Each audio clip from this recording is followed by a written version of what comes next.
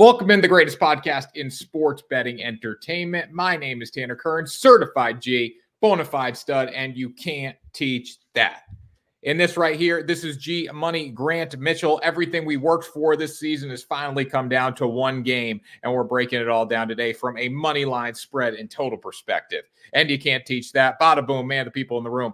G Money Grant Mitchell, how you doing?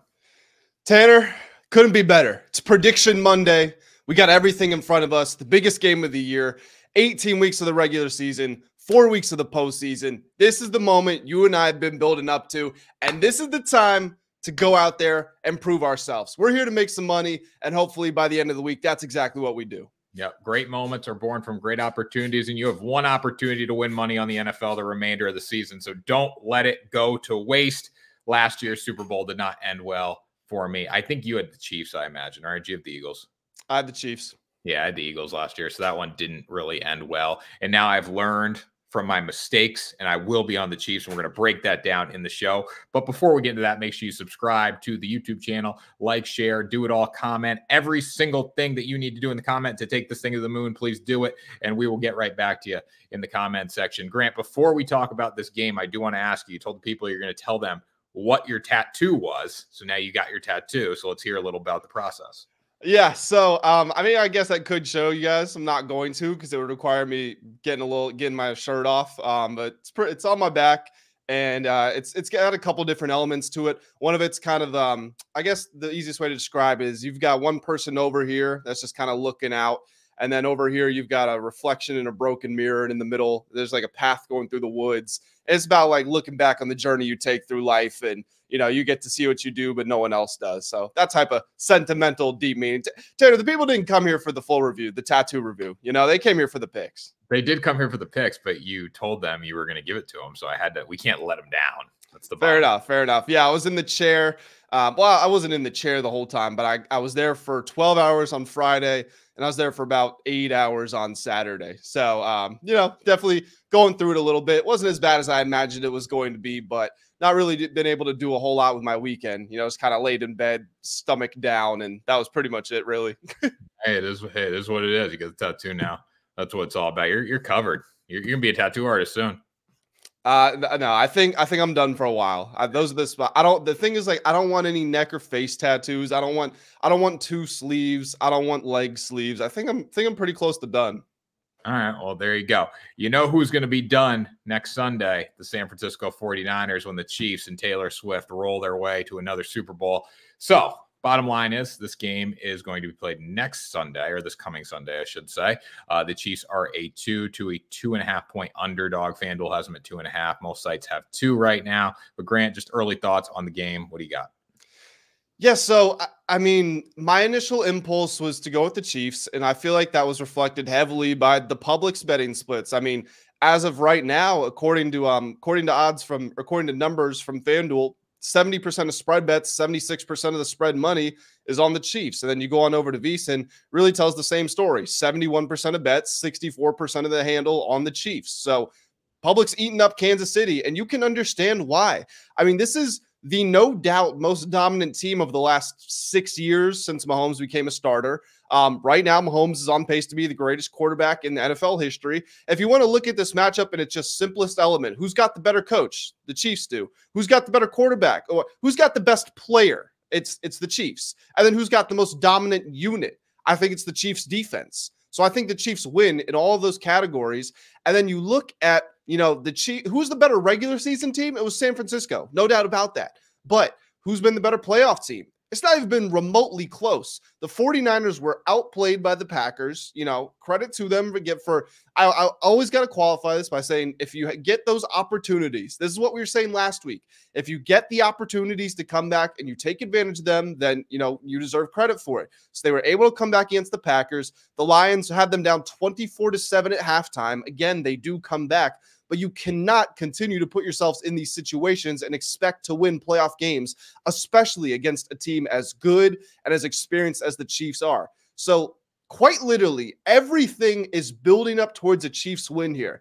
I understand that you're holding off for the long-term perspective of, from September 7th, the day the season kicked off, until today, in totality, the Niners have been the better team. But the way things are shaping up in the postseason, the fact that this is going to come down to crucial plays and you've got the better player, you've got the better coach and all that, I've got to go with the Chiefs. I understand it's a little bit of a square thing to say right now because so far the big money bets have been on the Niners, but I really don't care. I really don't. I'm done betting against Mahomes, especially as an underdog.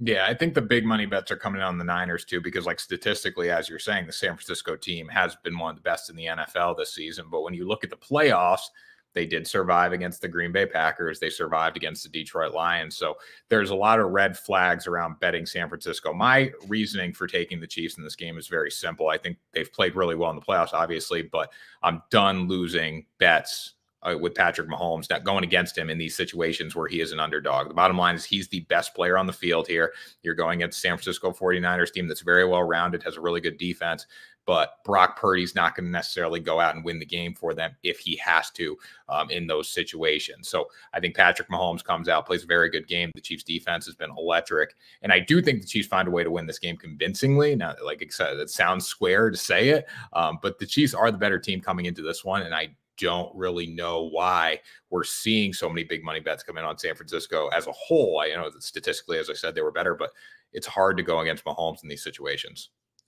Yeah, I agree with you there for sure. And also just when I think about this game, right, I'm actually going to try to tie this back into some betting trends here. So one that I found particularly interesting was teams that outgain their opponent on the ground. So team with the more rushing yards are 42-15 straight up, 40-14-3 against the spread in the Super Bowl. Obviously, the Niners have one of the best ground attacks in the league. They were third in rushing yards. They got McCaffrey, who's probably going to win Offensive Player of the Year.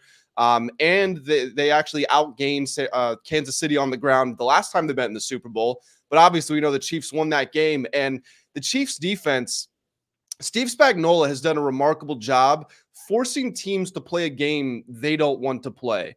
If you look at the wild card round when they played the Dolphins, Tua entered with an average yards per attempt of 8.3, finished that game with 5.1. In the next round, Josh Allen and company, what's the knock on Josh Allen? He's going to make mistakes, but boy, is he going to give you those highlight explosive plays. They didn't have a single pass more than 15 yards. And then last week, the Baltimore Ravens, the league's #1 rushing offense, running backs got to carry the ball 6 times. They were terrible on the ground. So there's no doubt in my mind, Steve Spagnuolo is going to come into this game looking to make the Niners uncomfortable. And sure, every defensive coordinator shares that goal, but he's been able to succeed in it. And we know what this goal is. Brock Purdy, like you said earlier, you don't want him to go toe-to-toe for Mahomes. Now, Purdy can shine in the play action and when you have to commit guys down into the box and things open up on the back end. But if you stop that running game from the onset and all of a sudden the Chiefs are up 14-0, and now you've got to open up the playbook a little bit more, open up the passing game because the Chiefs are finding success and they've got this great defense, that's when it gets a little tricky. So for me, the biggest thing to watch is this first half rushing performance by the Niners. If the Chiefs can really slow them down, then I think it's kind of game over from the jump. Yeah, what the Chiefs did last week was unbelievable in the sense of everyone was painting the Ravens to be this unbeatable team, and everyone was painting Lamar Jackson to be this unbeatable quarterback that wasn't going to make mistakes. And the Chiefs just made him look silly, and credit to Steve Spagnuolo for doing that. It was a fantastic defensive performance by them. And it was crazy too, like last week. So you could say the sharp money, I guess, or the majority of the public was on the Ravens, but there was a lot of sharp money coming in on the Ravens too. And that line kept moving further and further away from the Chiefs, and they still overcame it. So if you are up in the air about betting this game, I think this comes down to one thing. Like, even if the Chiefs come out and lose the Super Bowl, when they are an underdog, they have performed. They're 17-4-1 against the spread in their past 22 games as a dog. They've won 16 times in their past 22 games as an underdog. So if you bet the Chiefs over the next X amount of years that Patrick Mahomes is playing football as an underdog every single time, you're going to make money. And I think we're going to see that again in this game. And you know what's funny too? It's funny how narratives change because Mahomes went from, we don't know if he can win on the road, to, wow, he doesn't lose on the road as an underdog in the playoffs. He's 2-0. He's 11-1-1 against the spread as an underdog in his career. Just some more Super Bowl betting trends here. Underdogs covered in 7 of the last 10 Super Bowls, won 6 of them. And when you've got a line here, which we can jump into in a second, but a line that's been floating around 1, 1.5, 2, 2.5, you're not crossing any significant numbers. So if a team covers, there's probably a good chance they're going to win that. Underdogs are 9-5 straight up since 2010, and 13 of the last 14 Super Bowl champions covered the spread. So if you're Chiefs better, again, it's probably better to look at them on the money line even than against the spread, because you probably get some more value for it. Yeah, I wouldn't take 2 or 2.5. I would just take the money line. If they're within 2.5 points, they're going to find a way to win this football game. Because again, in the Super Bowl too, you're not going to see the Dan Campbell-esque kind of moves that we know, where games can come down to a point going for 2. Like, these teams are going to be very reserved. Like, if there's a chance to send the game to overtime, the game will be sent to overtime kind of thing. We're not going to see, I think, coaches going really far outside the box and making risky moves, especially on Kyle Shanahan's part. We don't see that at all with him. Andy Reid went for it last week on 4th down early in the game, got stuffed. So you might see a little of that. But as a whole, I do think this game's probably decided by 3 to 7 points and potentially upwards of 10. So I don't think the spread's really going to come into it there. So take the money line with the Chiefs if you like Kansas City. If you like the Niners, lay the 2 points there as well. I think when looking at the spread, it opened at 2.5. It went down. Everyone was on Kansas City. So if you were on the Niners, that was the time to get in on early. Really, right now, the value has been lost on the Niners because you should have got it that opening night. Yeah, so another thing here, since I think this is a good place to talk about it because we're talking about the importance of the line. There's a chance this game comes down to a field goal. I'm not going to put that out, rule that out by any stretch. The 49ers have Jake Moody, rookie kicker. In the regular season, he was 84%. In the playoffs so far, he's 60%. Looking at the other side, Harrison Butker, probably the second best kicker in the league behind Justin Tucker. You got to put him in that conversation. In the regular season, 94%. In the playoffs, 100%. And we know he's been there and done that too. So if this comes down to a pressurized moment, people talk about kickers aren't real football players and should kicking even be a part of football? Well, Butker's one of the few guys that you can rely on to go out there, especially in a big moment, and get the job done. So that's yet another advantage in the Chiefs' favor. Chiefs just seem like a better team here. I know we keep reiterating it in different ways, but the Chiefs overall, go to the kicking game, much better team. So it should be interesting there. Spread wise, we're both on the Chiefs, money line, both on the Chiefs. But the total is set at 47.5. Interesting line here. My initial gut feeling is to take the under. I probably will not have a play on the total. I just want to root for a side, and I don't want to worry about points in any way. Last year, we saw a ton of points scored in the Super Bowl, one of the highest scoring Super Bowls ever. This year, I think it's going to be more of a defensive battle. I think we're going to see field goals kicked. I think we're going to see a lot of ground and pound for both teams. So that would be my reason to go under initially. But what about you? I'm exactly the same. I'm not betting the over-under, but the people want the pick, so we got to talk about it. San Francisco was 11-8 in favor of the over. Kansas City was 6-14 in favor of the under. That was actually the second lowest hit rate on the over. What I'm thinking about this game, I think for me, like I said earlier, the most dominant unit is the Chiefs' defense. And I think if that's the case, you got to look at this total to go under.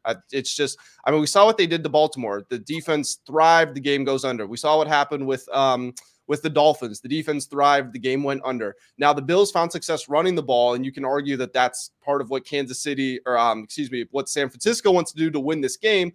But I would counter with Kansas City probably wanted Buffalo to run the ball. They probably wanted to take away the explosive plays, especially with how good their offense was playing. They scored 27 points in 22 minutes. So I just think all things considered, the under's the better side. And that's actually the opposite of what the public is on. According to VSiN, 31% of bets, 35% of money is on the under. So we're going against the public on this one, but maybe that's not the best place. Not the worst thing in the world. Well, nobody wants to bet an under in the Super Bowl. If you're watching the Super Bowl and you're rooting for points not to be scored, that's a crazy thing to do. I think this game comes down to one thing, which will ultimately decide the under for both teams, and that is the red zone defense. Which team can get stops in the red zone? Which team kicks field goals? Which team scores touchdowns? The Chiefs, at least in the first half last week against the Ravens, were very efficient at doing that. Second half, they slowed down. They're okay playing keep away in the second half. But the team that comes in, scores touchdowns in the red zone, and forces field goals in the red zone at a higher rate, obviously got to factor in turnovers, but the team that does that's probably going to come out on top. And I think both defenses are good enough to force field goals in the red zone, leading to the under in this one. I actually wanted to get your opinion on this. I know we haven't really talked about it in pre-production, but The Super Bowl MVP, I saw this. I mean, if you have a pick for that, you can just give it to me. But I actually wanted to ask your question about this in particular. I believe it's from BetMGM. I saw a report from one of those industry guys on Twitter that share, insights from the odds makers and stuff like that. Apparently, the biggest liability to win Super Bowl MVP is Sam Darnold at plus 30. I think it's plus 30,000. Either 3,000 or 30,000, one of the two. And I know that's a big difference, but, just a backup quarterback. And I don't know if they're thinking that Purdy gets injured, Darnold comes in, or Purdy struggles, they bench him, a la Jalen Hurts and Tua Tagovailoa. You make the switch at halftime, the other guy comes in and leads. I think that's pretty interesting. I mean, for a little $5 bet, I think it would almost be worth it, because in the event Darnold has to play in any capacity and the 49ers win, there's probably a decent chance he ends up getting the award, no? Yeah, I think I wouldn't do it. I feel like you're kind of lighting money on fire, but it's a sharp play in the sense of, okay, so Brock Purdy gets hurt. Sam Darnold, realistically, to be the Super Bowl MVP, as long as Christian McCaffrey doesn't go off, like even if Brock or Sam Darnold came in the fourth quarter and played a great fourth quarter and then like led a game-winning drive or a go-ahead touchdown drive, that puts him ahead of Christian McCaffrey just because of the quarterback bias, unless McCaffrey goes for 200 yards combined and has a couple scores. But I think it's a good play in that sense. I also think Sam Darnold is good enough to throw the football around the field. Like, he's a very talented pocket passer. I know it hasn't shown much in the NFL, but the situation that he came into wasn't ideal, and it just really didn't work out for him. But he can still throw the ball. It's a better bet than taking Blaine Gabbert on the other side, because if Mahomes goes down, I think there's a better chance that Pacheco would end up MVP. But if Mahomes goes down in general, Chiefs aren't winning the football game. Yeah, I agree with that. Do you have any actual just regular picks for that market? See, I think you're if I like the Chiefs, I think you have to take Patrick Mahomes at plus 135. I'd rather be safer and take the Chiefs on the money line at plus 110. Brock Purdy versus CMC. Like, if I like the Niners, I would probably take CMC over Brock Purdy. I know there's a ton of quarterback bias, but for CMC for plus 450 is, insane value. At the same time, too, like you said, Steve Spagnuolo, what's he going to try to eliminate? One thing, the run game. And then that's going to put everything on Brock Purdy. So if the Niners do come out, there's a realistic chance that Brock Purdy is the one that wins the game for him. So I would just stay away from it personally. I'm good with the sides and, having a couple props in the game. I like your analysis on that. I have nothing to add. I actually do have a pick for an underdog, and I haven't, if you'll excuse me, I need to see what his updated odds are, because I haven't checked in a few days, but this is a guy that I really liked. Okay, I think I got him here. So a potential dark horse. If you got $5 sitting in the account, you want to throw him on something, Super Bowl MVP, George Karlaftis at plus 10,000. Allow me to make the case. If you look at Nick Bosa, Chris Jones, Karlaftis, all of them had 10.5 sacks in the regular season, so none of them stood out above the other. Karlaftis, I think, arguably was maybe the most impressive. And in the postseason, he has the most sacks of them all. Now, Bosa did play one less game, but he actually didn't get a sack against the Packers. He gets 2 against the Lions. Karlaftis is 2.5 in the postseason. That's the most of any player on either team. And if you're going into this game, the 49ers offensive line was ranked 21st by Pro Football Focus. Chris Jones is going to command a bunch of attention, because even with the statistics the way they are, you need to stop Chris Jones. That's the primary focus. So you're going to get Karlaftis going against the bottom 10 offensive line one-on-one most of the afternoon. And if this game unfolds the way we're kind of thinking, where there's pressure on the Niners and they got to throw the ball a little more, that's more opportunities for sacks. And he had a strip sack, a strip fumble last week. There's a chance, if the Chiefs often struggles, they win like 13-10 or something like that, and it comes down to a big turnover. Karlaftis for plus 10,000. That would be where I would go with my that little $5 sitting left over. So the last defensive player to ever win it was Von Miller. 2014, right?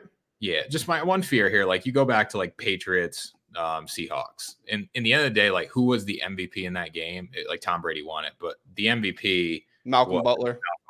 So like, it's probably better than putting a plus 5,000 parlay together. It's probably if you're going to burn $10, probably a better way to do it. I like the analysis. It's just the quarterback bias is so unreal right now. Like, it's going to be a quarterback. It's gonna have to be one of those 1 in a million games for it to happen that way. But I like it better than You know, like who are some of the other guys around? I like it better than Rashee Rice to win MVP. I like it better than George Kittle to win MVP. Something like that, you know. Like realistically, it's going to be in this order, in my opinion, it's going to be Purdy, McCaffrey, or excuse me, Mahomes, Purdy, McCaffrey, maybe Kelsey and Pacheco, Debo, and after that, it's just a shit show. You know what I mean? Yeah, I just can't see if it's going to be Mahomes or Purdy, probably, I would say. Christian McCaffrey close second to Purdy if they win. I think Kelsey could get it. But like if Kelsey has a big day or Rashee Rice has a big day, it's going to go to Mahomes. Like Pacheco is probably a decent bet at 35-1 because he can stand out, score 2 touchdowns, have 100 yards. Mahomes can throw for 250 with a couple touchdowns. Yeah, I think you could still make the case for Pacheco. Yeah, Pacheco's another sneaky one. He's another one that has good value up there. And he scored in 7 straight games too. And the Chiefs probably want to run the ball, keep the Niners off the field. So he would also be someone worth looking at a little bit too. His numbers, though, scare me a little bit. Like he's had the big, like break your back carry. Like he's had that 20, 30-yard carry, but he hasn't been consistent. Like it's been 2-3 yards a pop. He'll rip off the big one and it'll come in a big moment. But he's not, I don't see him going over 100 yards in this football game. It's just not what he's done this season. So a little weary there. I think it comes down to the quarterbacks. And again, that's just what the NFL has come to for every single MVP award. Yeah, agreed. Sorry to all the 49ers fans out there. I know the whole of America seems to be betting against you, and Tanner and I are as well. But I got to say, I'm a little sick of the Niners fans online. Have you seen those tweets where it's underdog for the 3rd straight week? You know, it's us for 7. The Niners have been favored in every single game they played this year. You are not the underdogs. I'm sorry. You're favored against Patrick Mahomes. You're not an underdog at all. Like, stop. Yeah, the social team tweeted that, like, against all odds. It was like a highlight video. I saw it on BR Betting. Someone quote tweeted. It was like, bro, you've been like favored in every single game this season. Yeah, that wasn't against all odds. It's with all odds. Every game you have been expected to win. I'm sick of it. They should win. Like that's what it comes down to. They're the better team statistically. They're a favorite. Like favorites should win, right? That's how it should work. But I don't think it's gonna. Hopefully it does it because I got to get some money back from last year's Super Bowl that Patrick Mahomes ripped out of my hands. Well, hopefully we can do that with these picks we shared with you all today. And then we're going to be back on Wednesday to talk about some props. And Friday, we've got something special planned. It's going to be a little bit more of a lighthearted show. We're going to dive into the exotic markets. We're going to talk about the props like the coin toss and the national anthem and which songs coming on at the Super Bowl halftime and the color of the Gatorade and all that stuff. Just keep it a little lighthearted. But Wednesday, that's the main prop show. We are going to be back for that. But we hope you all enjoyed this episode of Ride the Line. Tanner, you can go ahead and take us on out of here. That was Ride the Line, the greatest podcast in sports betting entertainment. We'll see you on Wednesday for another episode.